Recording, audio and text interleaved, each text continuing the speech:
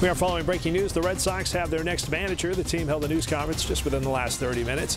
Boston 25 Sports Director Tom Leyden here now. And Tom, this comes on the eve, of course, of spring training. Yeah, they really wanted to get it done before tomorrow's workouts began. And in Ron Roenicke, they have promoted from within. They have a guy who's respected around the league, who the Red Sox players know very well. He's been on Alex Cora's staff since Alex took over in 2018. Now, the big key to note is there remains an interim tag attached to the title. Chaim Bloom, the chief baseball officer, said that's out of respect for the ongoing MLB investigation. If Roenicke is cleared of any wrongdoing as it relates to sign stealing, it's assumed that interim tag will be removed. Just a short time ago, he addressed the unique situation he's inheriting.